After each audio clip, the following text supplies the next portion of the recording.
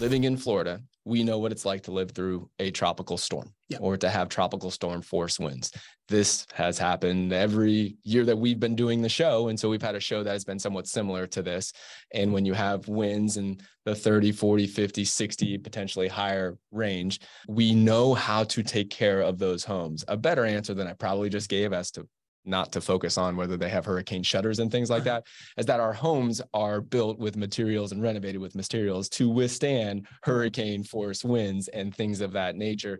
You can't renovate and build homes in today's day and age in Jacksonville unless those are rated. It's written into the code. It's written into the code. Correct. So that's probably a better answer. I was focusing more on the hurricane shutter part of the question.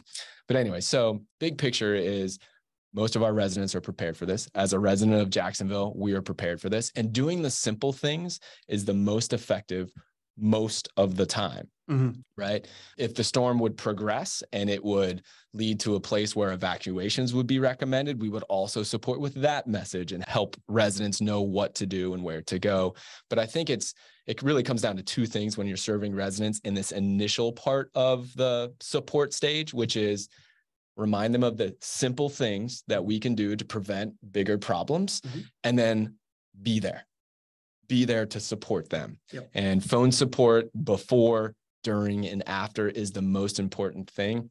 I will share with you though, when there is a storm going on Wednesday, as it hits in the afternoon and in the nighttime, we're not going to send contractors out in the face of danger when there's still a storm going on. So there may be limited things that we can do to solve the problem right there if a storm happens to knock a tree down or something along those lines.